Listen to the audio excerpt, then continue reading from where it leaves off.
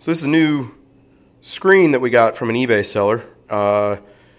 This is the symptom of what it does, and it would appear to be some sort of a hardware problem, or maybe a connection problem. So we've actually pulled the screen off once and tried to reseat the screen connector, and it continued to do this.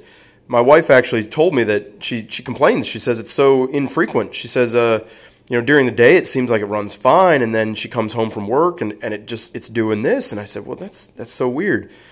She even told me later, she said, I found out when I use the camera, it works. The camera, something about running the camera makes it work. I said, well, that's really interesting. And I in trying to recreate the situation, I started playing with it, and I found that when I adjust the brightness, anything above minimum, it works. So what I realized was she had it in auto brightness control, and as you can see, I'm actually covering up the luminance detector, the brightness detector, with my thumb. And when I remove my thumb, it will stop.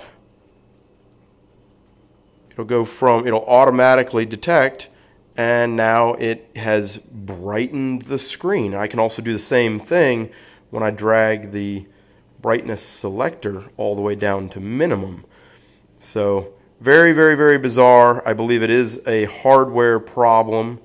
Like I said, I've checked the connections, and we didn't do anything to the software that would make it not do this. I don't even know how you would do something with the software. So anyway, there you have it.